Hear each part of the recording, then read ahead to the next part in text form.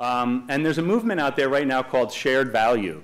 It started a little bit before 2011, but most people in the shared value movement actually point to this article, and the title of it was Creating Shared Value by Michael Porter and Mark Kramer.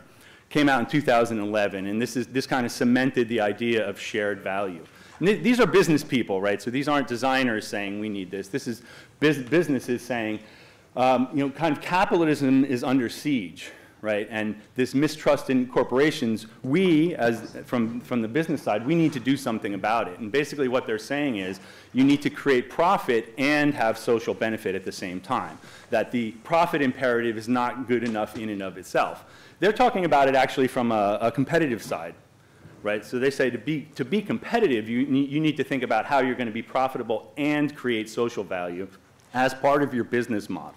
Let me give you an example. For instance, there's a program called Skype in the Classroom. And Skype in the Classroom lets teachers find other instructors around the world and kind of build innovative curricula for their students. So it actually enriches the students. So with every interaction with Skype in the classroom, there's a benefit to Skype, but there's also then a social benefit, right? Another example, the International Hotels Group has a Green Engage program where they were putting environmental measures into how they ran their hotels. They ended up saving 25% of their operating costs, but then offered, you know, environmental friendly hotels, which is a competitive differentiator for them as well, too. So it's not about corporate social responsibility, right? That's philanthropy. That's giving money to a charity or something like this. What shared value is saying is that the way that businesses need to think and manage themselves now is to think about profit and social benefit at the same time. And I think this is interesting. This is interesting for us. But it represents a fundamental shift in business thinking, right? And I don't want to suggest that, you know, times are more turbulent now than they were decades ago, because there's always change. It's just a different type of change. But I think the type of change that we're seeing here with notions like creating shared value, again, coming from the business community, I think this type of change is proportional to Copernicus discovering that the Earth revolves around the sun and not the other way around. Right? Through observations with very low fidelity instruments, he was able to actually create this model. I think this was the model that Vanessa was referring to in the very top of her timeline. It's an infographic, right? It's a visual representation of the solar system that he created 1543. And it's a scientific discovery, but the impact on society was actually pretty profound because it raised some existential questions. For, you know, a society, planet Earth, that thought they were the center of the universe, suddenly they're not the center of the universe, right? And suddenly, you know, we're now just the third rock from the sun. So this was a pretty profound discovery, and I believe the shared value and the sentiment of reversing our thinking. Let's start with the customer experience and work our business out from there. I think that's on the same proportions as this discovery.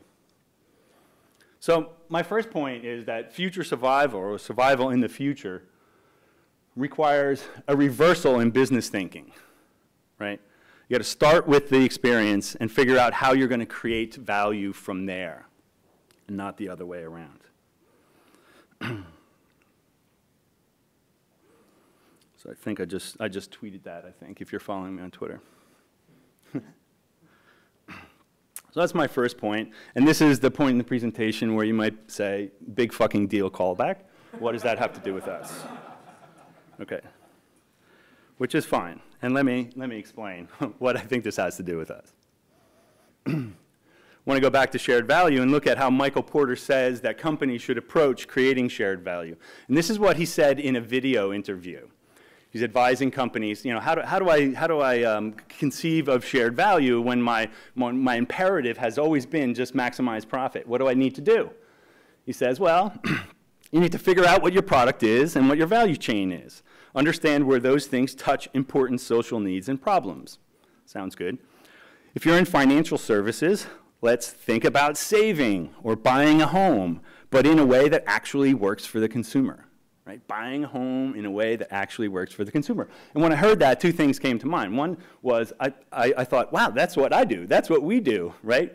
That's the thing that we say our business stakeholders don't get, right? Because we're trying to do it in a way that actually works for the consumer, right? So I thought, wow, this has got to be relevant to UX people, to designers, this whole notion of shared value. The second thing I thought when I heard that sentence was the word actually. And it's kind of a subtle admission that business folks didn't necessarily think about that before. And I thought, well, if actually, in a way that actually works for the consumer, how were you doing it before? Were you doing it in a way that maybe not worked for the consumer but was cheap to make and easy to sell? I don't know. So let's think about how it actually works for the consumer. So when you think about buying a home, right, buying a home is a pretty big, complex set of interactions and human motivations and emotions and things. How do we conceive of buying a home in a way that actually works for the consumer? Well, we can try to visualize it.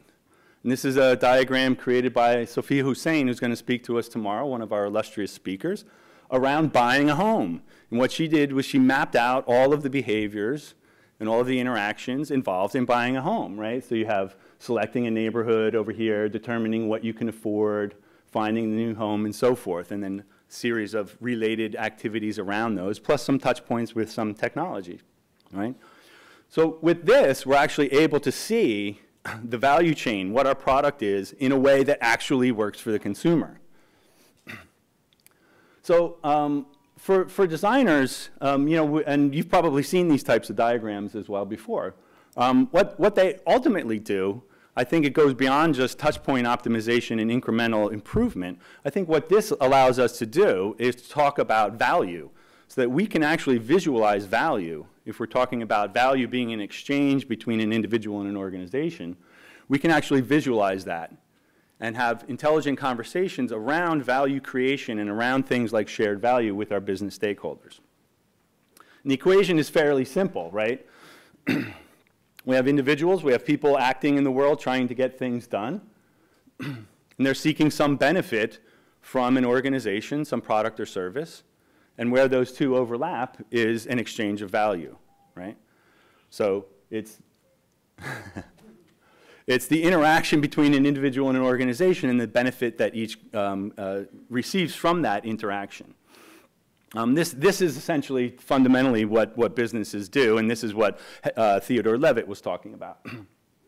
So we have these, a series of approaches already in our toolkit that we use, like the diagram that I showed from Sophia. And we also have customer journey maps and experience maps and service blueprints and mental model diagrams and ecosystem maps. We have this class of document, this activity that we're already experts at, that again, I believe kind of go beyond just optimization of an interface or incremental improvements, that what we can show here is value alignment. We can show businesses, we can start having conversations around how do you create value and how do you create shared value. And I call all of these actually alignment diagrams. It's something I talk about in my book. Alignment diagrams is simply a term that categorizes them. It's just an umbrella term. It's not a thing. It's not a method. It's basically just saying that we have this class of documents that actually has a strategic value to businesses because we can show value alignment with these documents. And I'm pretty much assuming that most people have heard or used those types of diagrams. Is that correct? Everybody's nodding? Yeah, okay. Let me give you an example. I'm just going to flash a couple screens up here to show you what I mean by this principle of value alignment. If creating value is showing the interaction between an individual and an organization, that's what these types of diagrams fundamentally do. Here's an example of a customer journey map that I created. What you have here are phases of interaction here, becoming aware of the service, all the way to renewing or upgrading the service. And the top part tries to encapsulate the experience that the person has, right? Actions, thoughts, and feelings. So we describe the individual and what they're trying to get done. The bottom half describes what the organization does and which each department has to do at what touch point. And then in the middle, we show that interaction, right? So at the highest level, a customer journey map qualifies, and by my definition, as an alignment diagram because it shows this equation of value creation and value extraction. An experience map, and some of the differences here are only in name only, by the way.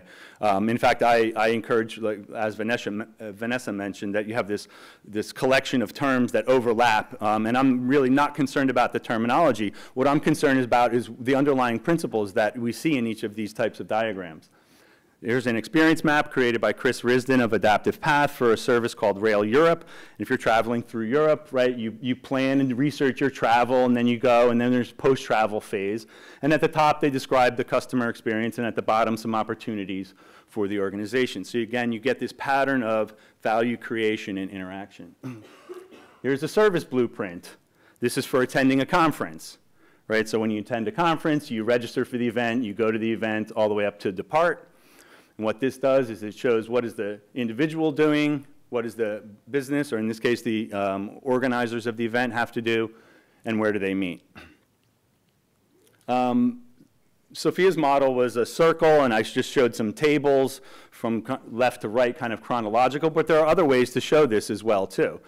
This is a mental model diagram. This is a method created by Indy Young. She wrote a book called Mental Models. Some of you may have heard of it. And it's actually more hierarchical than chronological. So what you do, it's a very prescribed method where you do firsthand research, and then you build up a model hierarchically. You cluster tasks into towers, and then those get grouped into mental spaces. And these documents can be very long. I'm only showing you 2 sections of about 15, so this would be a very, very long document. And in this case, it's going to the cinema. What are all the things that people do, think, and feel? What philosophies do they have around going to the cinema? And it represents that pattern again, too. In the top, we see some description of the person's mental model, and then down below you put all the features and support that an organization provides. What are all the ways that we support that interaction, right? So we have this essentially this basic equation that is already baked in to these documents that we're already experts at. But I believe we can take these and have broader conversations within our organizations, and not just how can I make my project or my product better, but rather we can start helping the business think in that reversed way. What's the experience, and how do we figure out the business model from there? Which is kind of my second point, that I think the aspiration of design with a capital D should be more than just delight, right? That we help realign the business perspective by visualizing actual value, right? We show that actual value. I think I just tweeted that out too. I hope I did. But it's not the diagram. It's not the answers are not in the diagram. In fact, you have to be very, very selective what goes into that diagram, and you're actually going to exclude more than you include. Because when you talk about an experience, it's a big fuzzy thing, right? There's emotions, there's all kinds of messy human nature involved in describing an experience. So you have to be judicious about what you're going to include and what you're not going to include, depending on your situation and depending on the audience of these documents, right? So the answer isn't going to come from the document itself, because here's what you're not going to do. If you've ever done a customer journey mapping project or service blueprint project, here's what you don't do. You don't do all the research and create the diagram and then put it as an email attachment and say, hey, what do you guys think about it? That's not the end of that effort. The end of the effort is, hey, let's all gather around this, because they're compelling artifacts, right? And they actually leverage our skills as designers to create a compelling artifact to show that value creation equation. And we take them into workshops, or we hang them in the halls with blue tack. We work with our teams and our stakeholders to create this shared meaning around what does it mean to create value for customers. How do we do that, right?